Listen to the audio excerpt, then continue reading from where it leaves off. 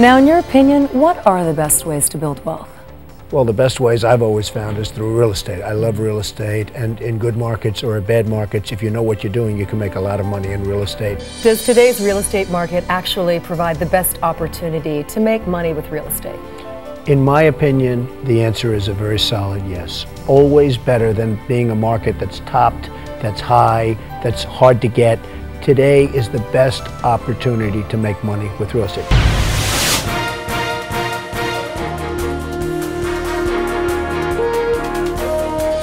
Hello, I'm Dar Tomanovich. We're talking to Donald Trump today, who is the very definition of the American success story, with interest in real estate, gaming, sports, and entertainment.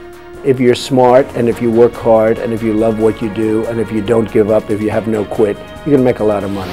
He's currently the co-producer of the NBC mega hit The Apprentice, and co-owns, along with that network, the Miss Universe, Miss USA, and Miss Teen USA pageants.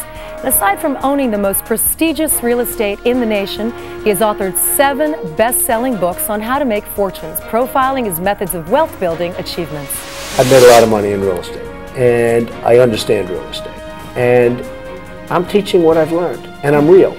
In continuing that effort to share his knowledge, he has created the Trump Institute to conduct wealth-building seminars throughout the nation, so his methods of success can be taught to anyone who wants to have that power, knowledge, and know-how.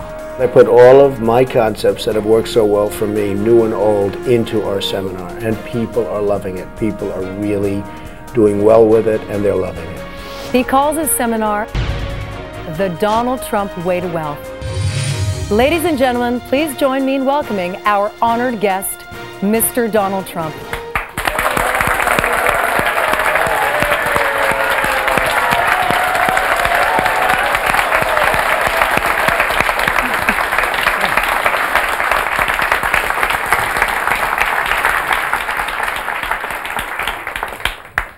Welcome, Donald Trump. Well, thank you very much. It's nice to be here. Nice group.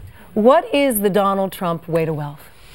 Well, I think more than anything else, it's knowledge and it's enjoyment. If you don't enjoy it, it's never going to work. You're never, ever going to be good at it.